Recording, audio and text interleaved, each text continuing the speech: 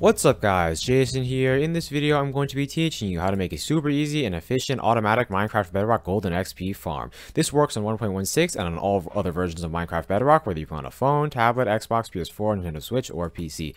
By the way, this is an improved version of my last golden XP farm. As you guys can see here, this farm will give you a ton of gold as well as a ton of XP. For this farm, all you'll need is 56 obsidian, 49 glass, about 2 stacks of solid blocks. You guys can use any solid blocks that you want.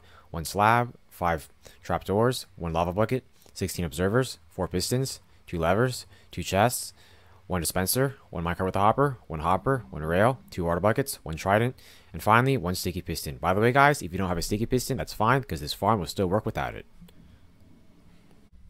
The first step is to take some solid blocks. You guys can use any solid blocks that you want and build 3 up. Then extend this out until you get it to a total of 15 blocks. So 1, 2, 3, 4, 5, 6, 7, 8, 9, 10, 11, 12, 13, 14, 15. Then take some obsidian and just cover that. Then build up 15 blocks high. So 1, 2, 3, 4, 5, 6, 7, 8, 9, 10, 11, 12, 13, 14, 15. Now we're just going to connect the rest of the portal. After doing this, you guys should have a 15 by 15 block nether portal. The next step is to find out which side of the portal that piglin will spawn on. To do this, I recommend that you come down to a corner and place 2 temporary blocks. Then come over here, place an observer, make sure the eye is facing this way.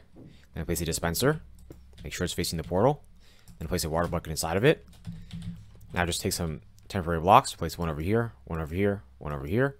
Then place 2 over here, and break this block. This will catch the water. Then come over here and place another observer.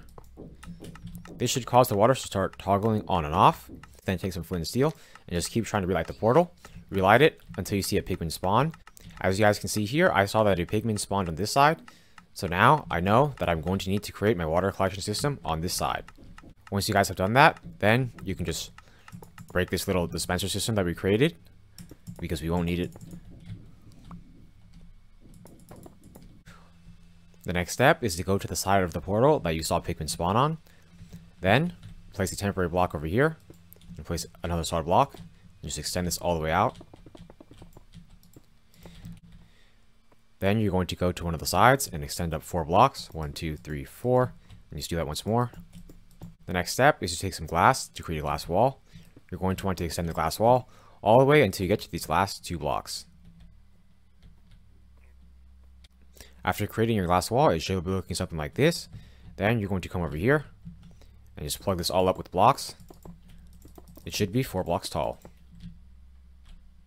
Next step is to come behind the portal, to the side opposite of your glass wall. Then you're going to place down a solid block. Make sure it's 1 block above the bottom. Then extend this out until it is a total of 7 blocks long. So 1, 2, 3, 4, 5, 6, 7. Then come over here and place down an observer. The eye should be facing this way.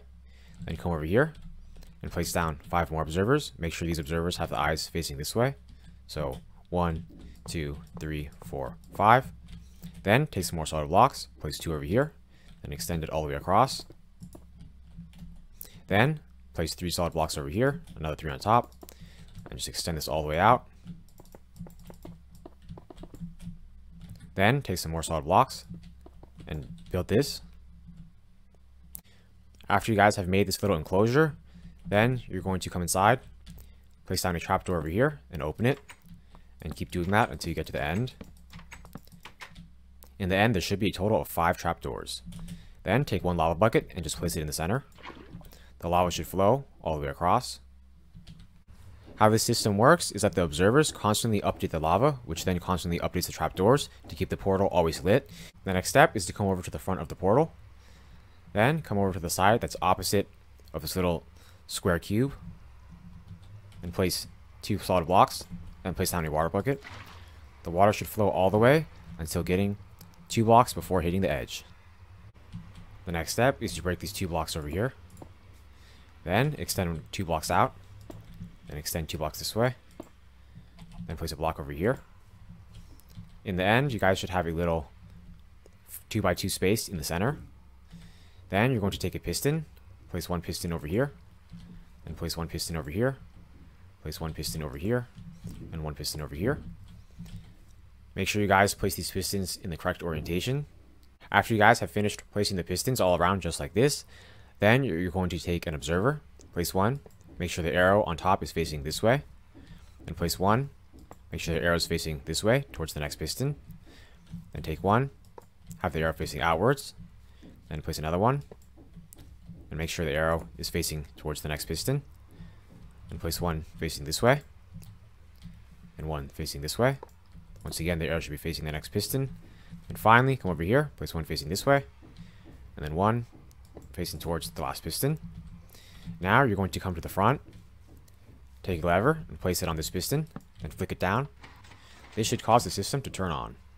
If it stops at first, just flick it up and down a couple times. Then, just flick it off. After doing this, you're going to take some solid blocks, place one over here, two over here, one over here, then place a glass block over here, then place a slab right over here. This slab will allow you to collect all the XP. The next step is to come in front of this glass block, then dig down 4 blocks, 1, 2, 3, 4, then dig out 3 blocks forward, 1, 2, 3. Make sure the ceiling is 3 blocks high as well. Then break these 2 blocks, and place down a double chest. Then crouch down and place a hopper. Make sure it's funneling towards the double chest. Then crouch down and place a rail on top of the hopper. Then place down your minecart with a hopper right on top. This system will collect all the loot. I recommend that you also place a solid block over here just to make sure the minecart with the hopper never moves. After you guys have done this, I recommend that you come over here and just place down 4 ladders. That way you can easily access the collection system of your farm. The next step is to come up here and just break this block. Then take a trident and throw it at that piston. Then just place the block back. Now, flick this lever to test it out. What should happen is the trident should get pushed, just like this. This will cause the pigmen to automatically get killed, so that you can automatically collect all their loot and all their XP. Next step is to come to the back of the farm. Then come to the corner. Place 3 blocks like this. Then place 2 blocks. And then break this block over here. This little system will catch all the water. After making this, then you're going to come over to the front of the portal and come inside. Then break these 2 blocks. Then take an observer and place it down. Make sure the eye is facing this way. Then take a dispenser and place it down. Make sure it's facing towards the portal. Then take a water bucket and place it inside. The next step is to come over here and place down a sticky piston. Then place down an observer. Make sure it's facing this way. Then take a lever and place it down. If you guys want to turn off the farm, you can easily do that by just flicking this lever. Then to turn it back on, you can flick this lever again. Now I'm going to show you all how to use this farm. To use it, just make sure you flick this lever so that the piston is retracted. This will cause the portal to start toggling on and off, which will start spawning pigmen. Then make sure you also flick this lever to turn on your trident killer. The trident killer should automatically kill all of the pigmen. As you can see there, they're all getting killed. Pigmen should constantly spawn every second. They'll come through, fall in the water, and get pushed into the trident killer. To collect the XP, you can just stand over here, and you should be able to collect it all. And if you want to collect all the loot, you come down here and get it in this chest. I hope you all enjoyed learning how to make this super simple and efficient automatic Minecraft Bedrock Golden XP farm. Let me know if you guys have any questions. Please like, comment, subscribe, and check out my other Minecraft videos. I upload every day. Thanks for watching.